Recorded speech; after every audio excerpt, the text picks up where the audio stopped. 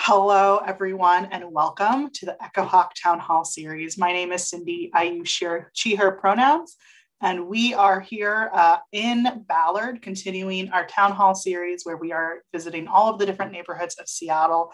I'm very excited for this particular town hall. I myself live in Ballard, and so this is my home neighborhood. I'm really excited to see what sort of questions and conversations that we are going to be able to have with Colleen today regarding the concerns in our neighborhood. Before we get started, I first want to welcome Matt. Go ahead and unmute yourself, Matt, and go ahead and open us up for a welcome. Yeah, hi everyone. My name's Matt, Echohawk Hayashi. So lucky, very, very lucky actually, to be partnered with Colleen. It's going to be 21 years in a month or so that we've been married, and we've been together longer than that. But really, I'm coming not just on my own behalf, but on behalf of our whole family that goes from Alaska, the top of the world, all the way to Aotearoa, and to Hawaii, and to the East Coast. And for our whole family, thank you for not just being here, but for being the kind of people that on a Tuesday evening of a pandemic, that you would spend your time thinking about and sharing about ideas that involve your community. And that is something that's not just we're grateful for, but something we admire very much. So we just want to really extend a heartfelt gratitude and our aloha to all of you for joining us, and for being open to hear what Colleen may have to say. But more than that, just for being advocates and leaders in your community. We really appreciate you all. And on behalf of our family, we just want to welcome and thank you. Thank you, Matt, so much for welcoming us and opening us up with that. So we are going to have a pretty standard town hall, very sort of straightforward agenda for this evening. We are first going to hear from Colleen. She'll say a few words, and then we will open it up to Q&A. When we get there, I'll let you know all the different ways that you can participate, all the ways that you can get your questions to Colleen.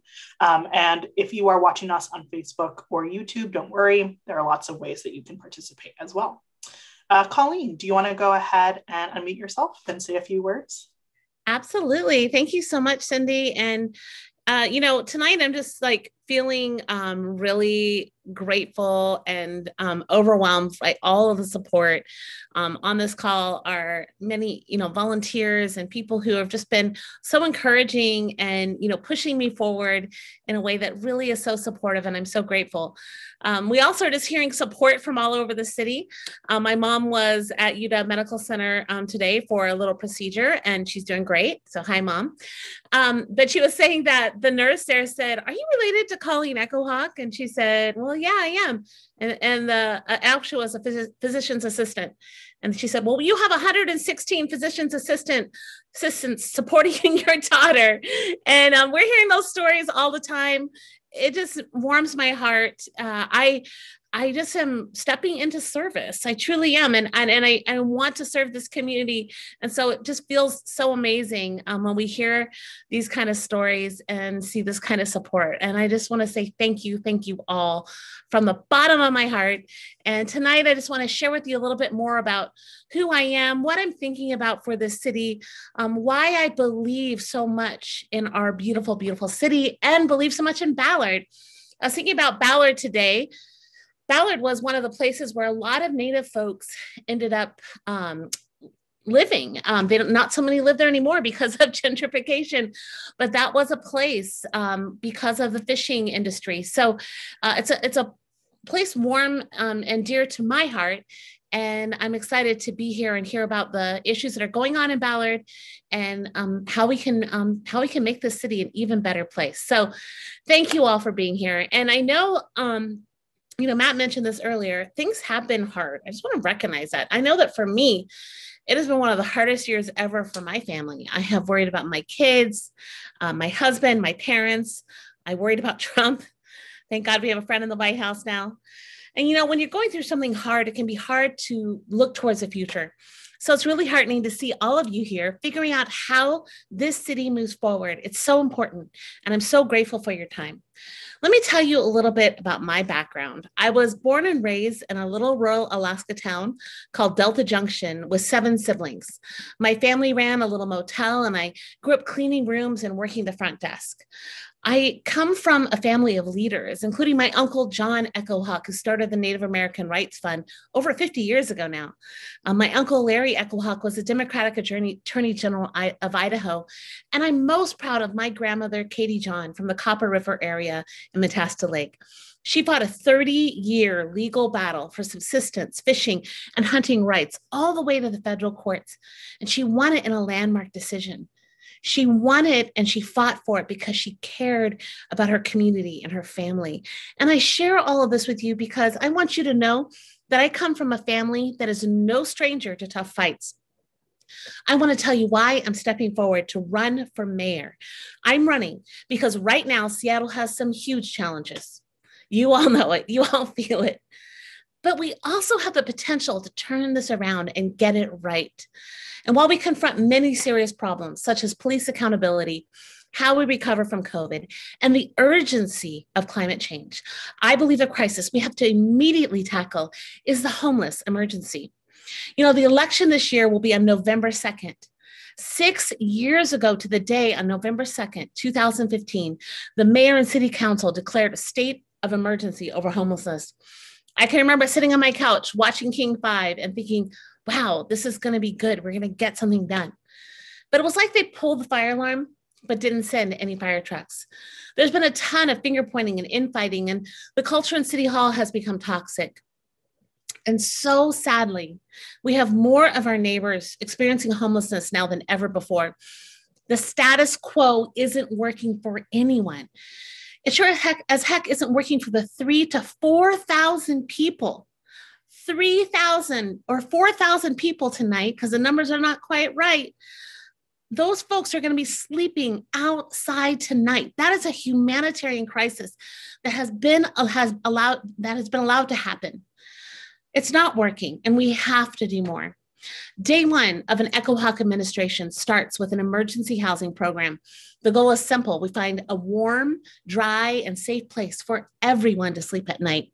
That means an all of the above approach: more shelter space, hotel rooms, tiny houses, RVs, campgrounds, and other community-led solutions. No sweeps until there's a place to sleep. It makes zero sense to remove encampments until there's a warm and dry and safe place to move people to. I know from personal experience, if there's a better option, 98% of people experiencing homelessness will take it. But we have to figure out what that better option is for every individual. And as soon as we have a place for people to go, we end the practice of allowing people to camp in city parks and public right-of-ways. So how do we do it? How do we succeed when there's been so much failure? First, we have to put the past behind us. No enemies, no grudges. We start fresh. We treat this like the emergency it is. After the election, I'll use the transition period to bring all parts of our community together: government, business, higher ed, the philanthropic community, and residents. We all live in Seattle, in this beautiful, beautiful Coast Salish city, and we're in this together. The day I get sworn in, we'll hit the ground running with a plan. And this will be my top priority as mayor. I believe my life experience has uniquely prepared me to meet this moment in our city's history. 7 years ago, I became the head of Chief Seattle Club. We're a small nonprofit at the time that was there to serve urban Native people who are experiencing homelessness. We feed people, we operate a day shelter, and provide ways to reconnect with tribal culture, identity, and spirituality. And in the last few years, we started to build housing. We've had some real successes. We're opening 80 studio units this October, another 125 units next June, and another 80 units are in the pipeline. I worked with local governments to put surplus trailers on an unused parking lot in Soto. It's called Eagle Village. It's a huge success, and it shows what can happen when we think creatively and we work together. I am so tired of the status quo. I know that there are good solutions out there. I know that you all have good solutions, but we are not heard. The bureaucracy is so heavy. with no willingness to try new things and new approaches. We know it's hard. I've been doing hard things every single day, and we've been incredibly successful at housing people.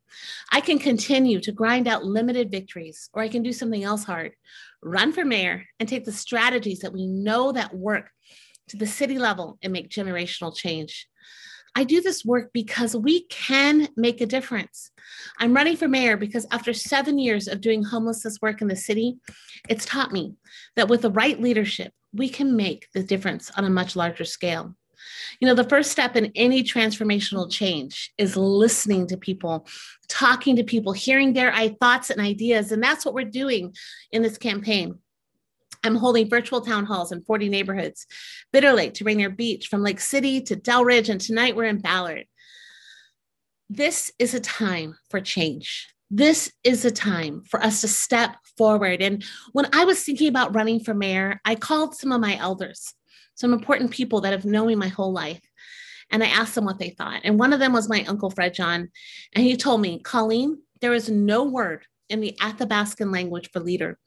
In our language, the word for leader is servant, because the leader is a person that serves everyone in the tribe. It's their job to make sure that the young people and the old people and the sick people are taken care of. I am running for office to be that servant, to be a new generation of leadership for my community. So I want to thank you so much for being here tonight. Thank you for bringing your thoughts, your concerns, your ideas, and your questions. I look forward to answering your questions, and also want to invite you to have a dialogue. Let's talk about it. Let's solve some of these crises together tonight. Thank you for being here, and I look forward to a really great conversation. Thank you, Colleen, for those opening words. So we're going to transition to the Q&A portion of our evening tonight, and it's really straightforward. If you are in the Zoom call with us, just raise your hand. The way that you can do that is by, at the bottom of your Zoom chat, there's a button that says reactions. When you click that button, one of the options should be to raise your hand. Please don't physically raise your hand. I can't necessarily see everyone all at once. Please do use the reaction button. You can also use the Zoom chat if you'd rather have your question asked that way. If you are watching on Facebook or YouTube, feel free to just put your question in the comments. We have folks looking there. All of those questions will get to Colleen. And then if you are on Twitter, please feel free to use the hashtag Echohawk Town Hall, and we will be able to see that as well. So to kick off our Q&A portion, I first want to bring up someone who we are have deep gratitude for, or deep appreciation for. That is your neighborhood captain, Lanny, who has been spreading the word about this Ballard Town Hall, doing a bunch of work to make sure that this town hall is available for all folks in Ballard to attend. Lanny, do you want to go ahead and unmute yourself and ask our first question of the evening? I do. Hello, Colleen. We're so happy to host you here in Ballard. Lanny, as well. Yeah. If you do not know your camera is off, it is off. There we go. Hi, Lanny. Hi. Thank you. Good to see you. And Colleen, I knew that I wanted you to be our mayor the first time I heard you speak. So I am so excited to host you here in Ballard. And my dream is that everybody that hears you tonight will walk away with the same feeling, and we can all join forces and make sure you are elected. Oh, that's so kind. Thank you so much. It means a lot. How I feel about you. I want to ask my question. One of the things I love about you is that you are making housing our unhoused neighbors a priority. Mm-hmm. I also understand that will take some time once you become mayor, but I'm thinking about the most vulnerable folks that are out there, and I'm thinking about you'll become mayor in the winter and the snow will be coming, and what can we do to make sure that the most vulnerable get shelter first right away? Will hotels be available? FEMA trailers? What's the plan for immediate housing?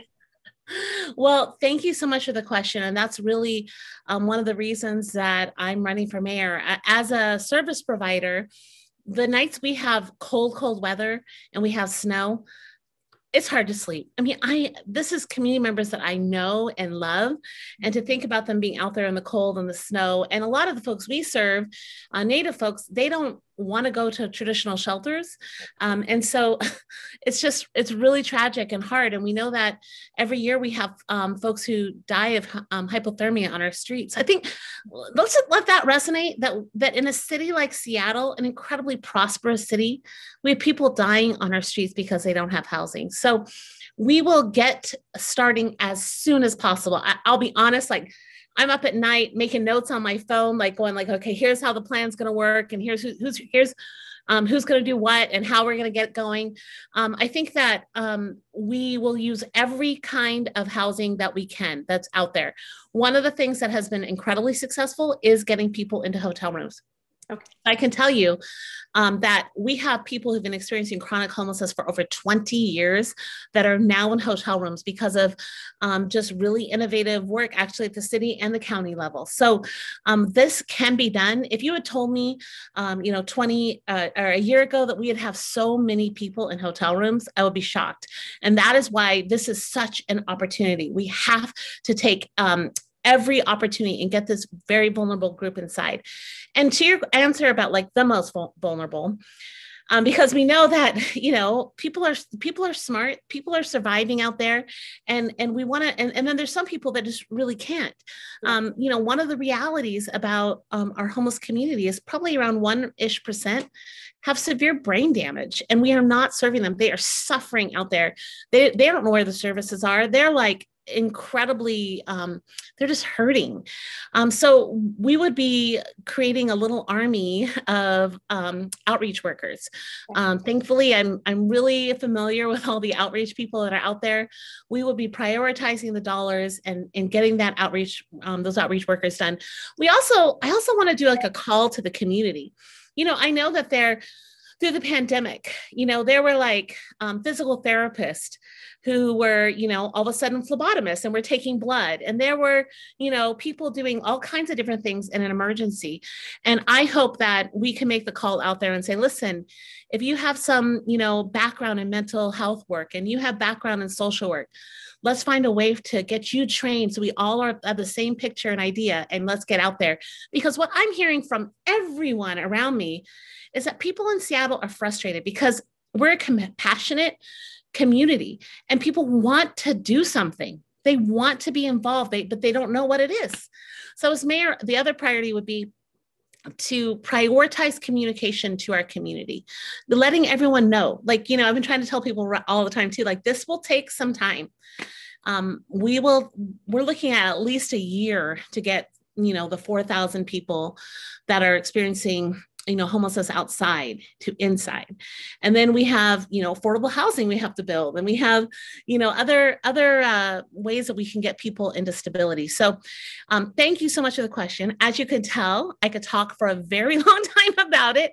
I care so much about our relatives experiencing homelessness. And I also care about our neighborhoods. It's really hard for a family when they want to be out there and play in a park or, kick the soccer ball around. My daughter's really into soccer, so we're doing that all the time.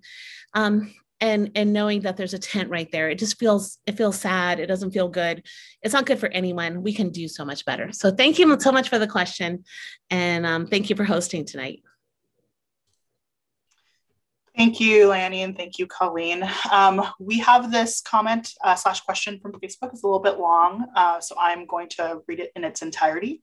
And this is from Oshila Ray. We need affordable housing so that the houseless can get off the street and live with some dignity. This way we can all live in peace and harmony and not be afraid for our safety. We need better mental health outreach. We can't keep sweeping this under the rug. Not only is it unhealthy for people who have no homes, it's also depressing for members of the community who do have homes to have to see the unfortunate way our houseless neighborhoods, our neighbors are living.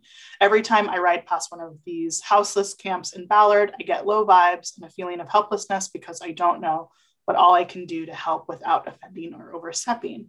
Homelessness should be our first priority and most important priority. And then Oshila also goes on to say, and hopefully this town meeting brings about change. I'm tired of just hearing our representatives and council members just talk to appease us. You can't put a Band-Aid on this. How many town halls of you officials just listening to us are y'all gonna have before actually making a move to change things for the better? Well, Sheila, I think I answered some of what you're expressing in questions in the previous answer, and so I'm gonna answer the last part a little bit because I'm not elected yet, and I know that there have been town halls and there have been outreaches to neighborhoods, and some of our elected officials, frankly, have not done the job. That's one of the biggest reasons I'm jumping into this race. I agree with you. I'm so tired of there not being a plan, of this continuing, of a humanitarian crisis on our streets. It feels bad for everyone. I will tell you that our homeless community, they are not thriving in those tents. They want a better option, but we have not been able to provide that for them and find it for them. So this will be my top priority as mayor. I have 7 years of working in this field, not only as a homeless service provider, so that means everything from food to mental health. And then I also am a builder. I've been building housing now for the past 3 years. We have some really good successes. We have a brand new building that's opening in October and other ones that are out there. And so I understand what it will take to build the kind of housing that we need. And I do want to give everyone very clear expectations that it will take some time. It will take some time, but we have to have someone who has a vision for it, and someone like myself who can get in there and get it done. I think a predictor of success is having been successful, and I've been very successful in the past 7 years, and know I can bring that same skill to the mayor's office. And finally, I just want to say, thank you so much for having compassion to our homeless relatives. You expressed it so beautifully. People feel sad about it, and we don't know what to do because we haven't had the leadership. I assure you that I will provide the leadership, and we will get this job done. It is not, it's not too big. We can get it done. So thank you so much. Thank you, Colleen. This is a question as well. Can you tell us about your experience working on police accountability efforts and what your goals would be as mayor? Oh yeah, thank you for asking the question. For the past 4 years, I have been a commissioner on the Seattle Community Police Commission. I also have been the executive director of the Chief Seattle Club. And, we support homeless Native people. And when you're an advocate for some of the most disenfranchised, marginalized, and incredibly resilient people in our city, you deal with problems from the Seattle's police department on a day-to-day basis. And from those two vantage points, I can tell you that police reform has failed in Seattle. And we can't look away. We must have the courage to face that truth, to look at it in its eyes and take action. As mayor, I can tell you that my policy will be zero tolerance for bad cops. Zero tolerance. I can't emphasize it enough. Zero tolerance. The mayor has control over two critically important responsibilities: the hiring of a new police chief and negotiating that police contract. And starting day one of an Echohawk administration, we will not tolerate officers with a history of biased policing, excessive force, or dishonesty. Officers who violate those basic principles will be disciplined and removed from any duties where they interact with the public. And I feel so strongly on this because I have actually experienced this myself, where I have seen brutality happen to an individual experiencing homelessness. And I have seen them be treated so incredibly poorly and with disrespect. And I have reported it to the Office of Police Accountability, and nothing has happened. And we know that throughout the summer, there was ongoing, it seemed like people, like it was out of control, and so we absolutely have a responsibility to do better. So we know that the Seattle Police Guild is also a big problem. Keep in mind that we have 6 officers who have gone to the insurrection, and the police guild is protecting them. And we have to do something there. The police guild has shown so far little interest in accepting reforms. The 2018 police contract rolled back many of the reforms we put in place. As a community police commissioner, I worked very hard I went to the mayor's office. I talked to council along with my other commissioners to to say that this was not a good contract. Our Community Police Commission, we voted to reject it. And we have a police guild that is incredibly strong right now and are not being held accountable. My administration will also strengthen the role of civilians in our accountability system to ensure fair and just review of the actions of police officers. I already shared with you about how I have seen it personally fail. We will go back to neighborhood-focused public safety that prioritizes healing and well-being over conflict and punishment when it comes to situations of mental health and addiction by sending actual mental health providers and not armed officers. I also will be looking towards community-led solutions. There is tremendous wisdom about public safety in our community that we will look at and we will hear and we will implement. So this is the time for decisive and clear leadership. We've been saying in our campaign for weeks and weeks now.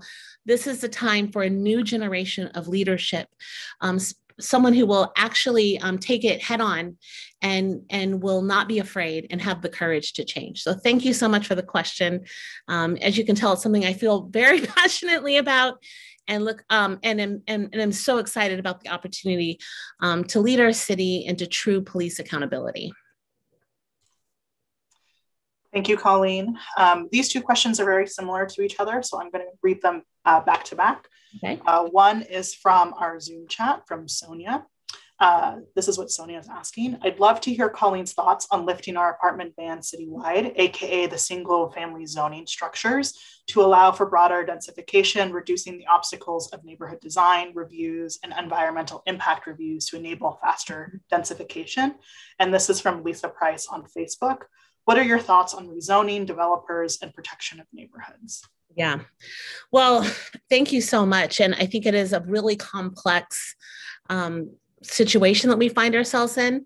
I know that this is a city that is passionate about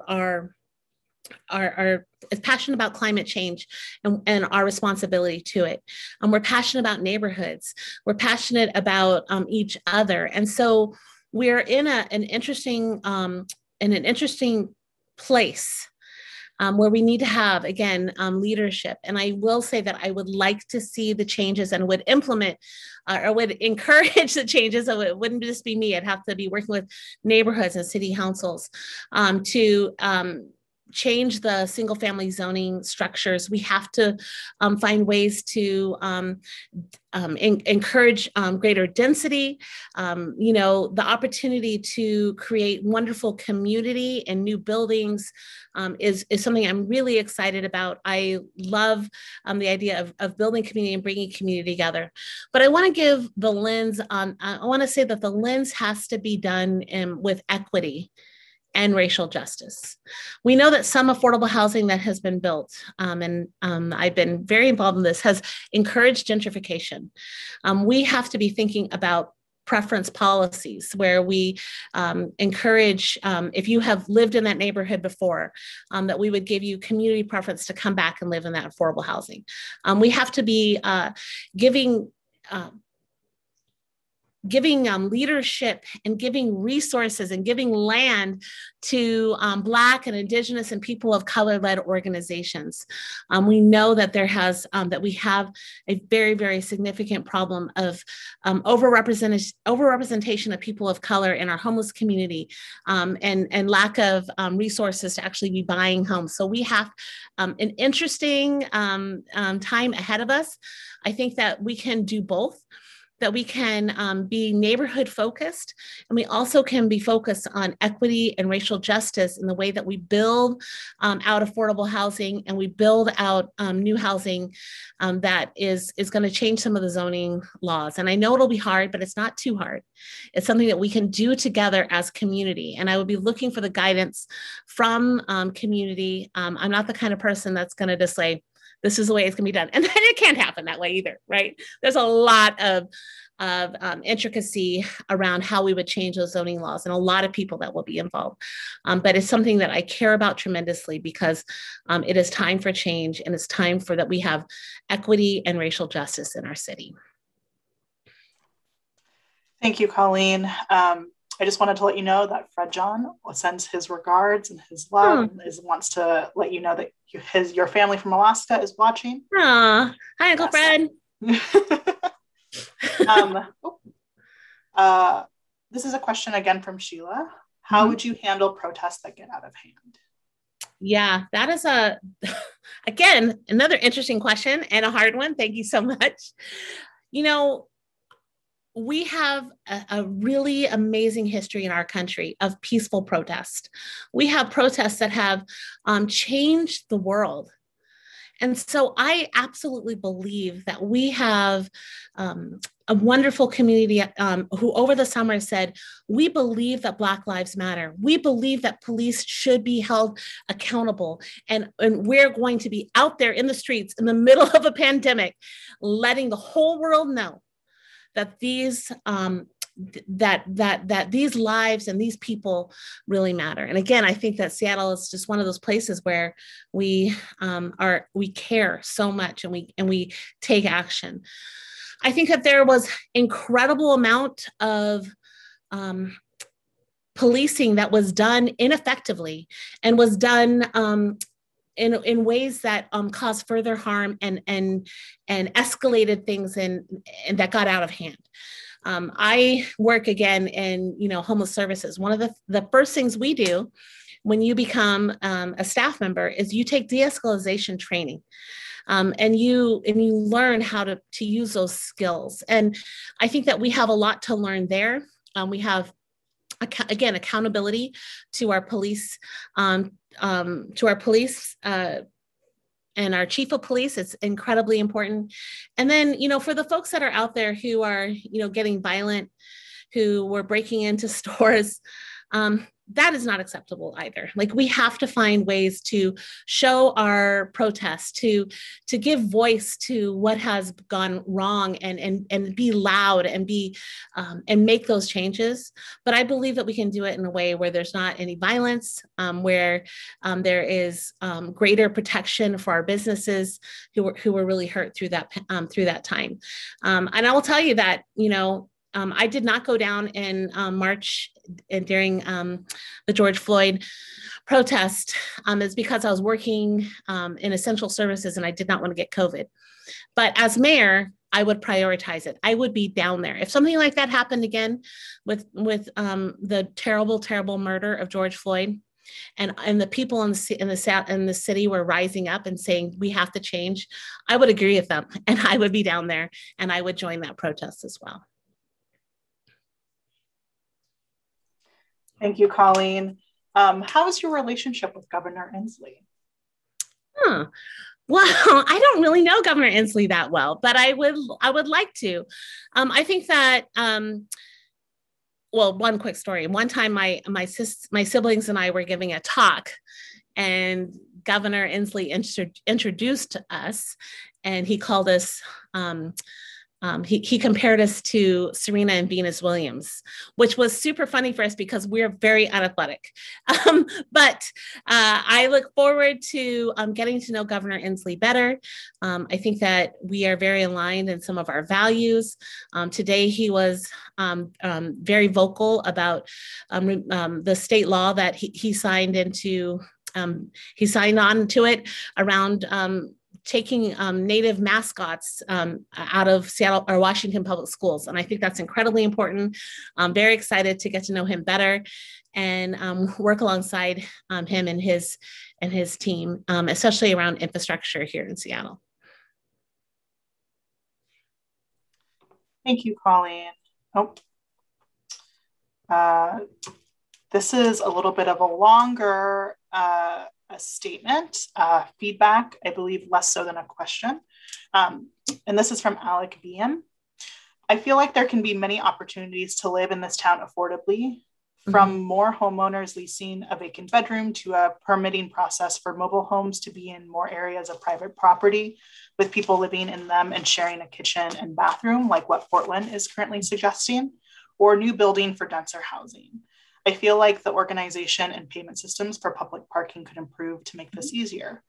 And then here are some other notes. Revisit parking benefit districts as recommended by HALA, expand RPZs and paid parking, Establish new RPZs before parking gets tight, eliminate the vehicle license subsidy, make RPZ permit applications at a reduced or no cost to those with low incomes that need a car,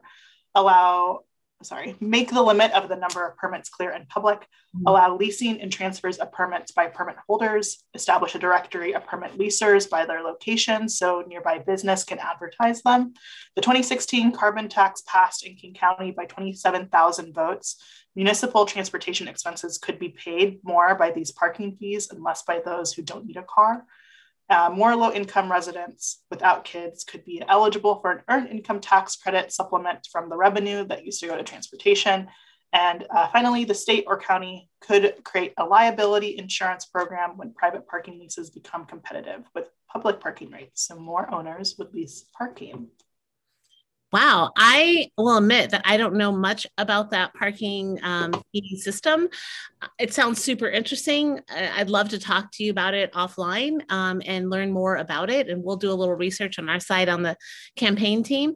But I just want to say in general, I love the innovative nature of everything you're saying. One of the things that will be very, very clear about an Echohawk administration is tearing down gatekeeping, and hearing from community. What are these ideas that are out there? How can we implement them? And what is possible, right? I just think there's so much out there that I look forward to hearing from in community. And then to the housing piece, I could not agree more. One of the things that always sort of it kind of bugs me about affordable housing. I've been very, very involved in affordable housing for a while now. It's all the same stuff. It's all the same people. It looks, the same ideas. And now we have permanent supportive housing. So that's a great innovation, very important. But before there was, any settlers in this area, there were longhouses, and these longhouses were a little bit like what you described. They were a place for community to live. There were, facilities there, and they are, an interesting idea. Why couldn't we make why couldn't we build a Coast Salish longhouse with permission from the tribes, and then, create like SROs in them, right? Like give everyone their own little room, a really beautiful shared bathroom, like a really great one, so that people can feel comfortable and excited about it. And then other shared resources. I think we have to absolutely innovate in that way as soon as possible. Again, with the mobile parks for mobile homes, absolutely. We'll be looking at every single one of those possibilities and getting moving on it as soon as we can. The housing world has been dominated by the same people and the same ideas for a long time. So I will be looking for those kinds of innovations, looking for Black and Indigenous and people of color-led innovations that honor our cultural understandings of housing. Those are important. So let's think about what they are, and let's make some really positive changes. Yes, thank you so much, Alec. And just a reminder for folks, if you have thoughts, please feel free to email them. Our email is info@echohawkforseattle.com. We look at that email box every day. And so comments like the one that you put, Alec, obviously we will be saving that information for ourselves, but please feel free to send that onward as well. This is a question from Lila in the Zoom call. I would like to know how Colleen has interacted with our current mental health system in her work, and any ideas on how she might work to reform or redesign the system to go hand in hand with efforts to help our houseless neighbors. Oh, our mental health system here in Seattle is really lacking. We have to do better. We have to do more.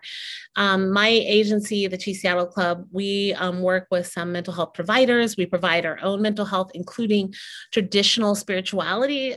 Mental health work has been a really important part of how we make sure that we're meeting people right where they're at as Native community. And I think that that's a really big part of what we need to do in the future. We need to be working with mental health providers that represent many different kinds of cultural communities, and the LGBTQ plus community especially. That's a community that is vastly underserved in our homeless provider system. So that's something that's on top of mind for me. And I think that we have to reinvent the mental health space. That's what we have to do. We don't have enough money coming in from Washington, from the state government. And so there will be many tiers and understandings of how we work to make sure we have a mental health system that works for Seattle. That'll be working with the state legislature, working on the ground with some of the providers, people that are already doing the work and doing some great work, and expanding that work, as well as thinking of other innovation. We need ambassadors on the streets of Seattle who are offering, that emergency mental health to our community. During the pandemic, with the heart of the pandemic, the really hard times, I was working a couple, at least one day a week, or sometimes 2 or 3 days a week down at our day center. And there was this one day where they were waiting for me to open up the doors. So, because we open up at 7 in the morning, there was this lady right in the heart of downtown, and she was in so much agony and pain. She was just screaming and just hurting so badly. And I think about her often because I had nothing I could do. There was no one to call. I knew that 911 wasn't going to help her. There was no one to just check in with her and be like, how's it going? No one that knows her. That's the other thing about some of our mental health work that has to happen, is building those strong relationships. And it was just this feeling of helplessness.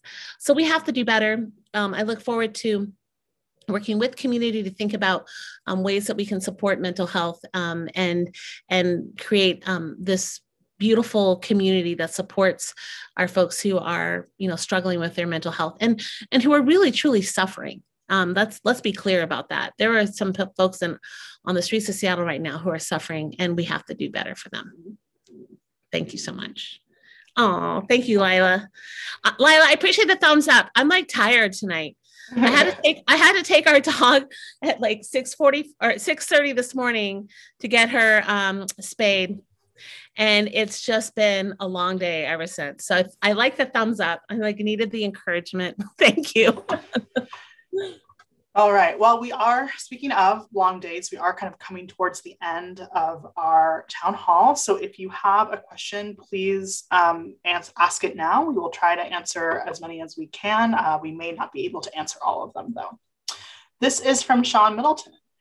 So thankful for all you have accomplished for the Seattle community. We have talked about one of the best tools on healing is trauma-informed prevention in the school and foster care system. Mm-hmm. As mayor, is that something you would have influence over?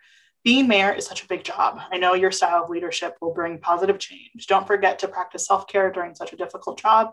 Your role modeling and leadership is needed. Oh, Sean is an old friend. Hi, Sean. He doesn't live in Seattle anymore, but I'm glad you're tuning in tonight. Yeah, I think absolutely. Trauma-informed care has been something that has really been a high priority for me in my work. Absolutely huge, important part of successful work with our homeless community. I would love to see it in schools and other areas around, I think it was schools. And what was the other part, Cindy? Schools and some foster care. Oh, and foster care. Oh, yeah. I mean, 100%. Just so everyone here knows, is that foster care is if you are in foster care, you have a much higher rate of falling into homelessness. Foster care is just one of those things that we could use a lot of reform on. Sadly, as mayor, I couldn't do that much. Seattle Public Schools has their own governance structure, but I would look forward to partnering with the Seattle School Board to be talking about ways that we can support our kids out there who are struggling and experiencing just a ton of trauma. And I think all of you probably will agree with me that this past year has been just full of trauma. I don't know about you, but I there were times and I'm like, what is happening? The worry is so severe. The fear for your own health, the anxiety. I know that I'm fully vaccinated now. And when I went to the grocery store, I realized, whoa, I'm not like really anxious. When I would go to the grocery store during the pandemic, my heart would be racing. I'd just be like, oh my gosh, you just feel like you're putting yourself at risk, and you might be putting someone else at risk if you have COVID and you don't know it. And there was just all these dynamics. And so I think the whole world, our country, this city, we all need to be trauma informed right now. We all need to be taking a deep breath. We all need to be working on our own healing and supporting each other. And that is what I hope to bring to our city as well, is that lens. I think part of the way we do that is by, resourcing our communities, resourcing our neighborhoods, to be taking care of each other. So thank you so much, Sean, for the question. Good to hear your name pop up. Okay, I don't believe we have any remaining questions. I will give it a moment just in case something pops up. But, Colleen, do you want to say a couple of words while we wrap up tonight? Sure. Well, thank you so much, everyone who's on this call. I continue just to be like blown away by the incredible support. We have over 250 volunteers. We have volunteers who are on this call right now, who are helping with this meeting, who have donated hundreds of hours. Like I have no words. I'm so grateful. And I want to invite you to be part of this campaign. I really believe that this is about a movement. This is about saying what has been the status quo was not working already pre-pandemic. After this pandemic, we have to do better.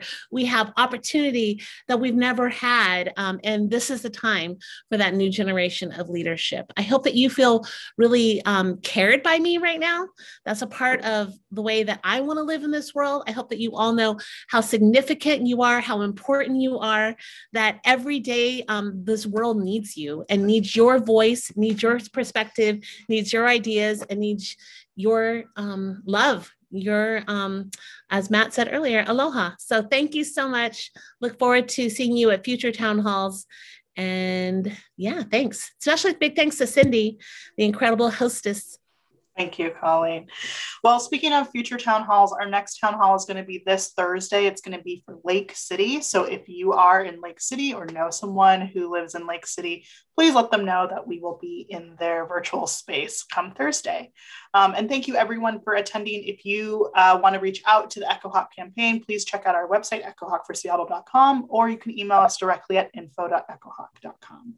I think that is it for tonight. Have a good evening, everyone. And please let us know if you have any more questions or feedback.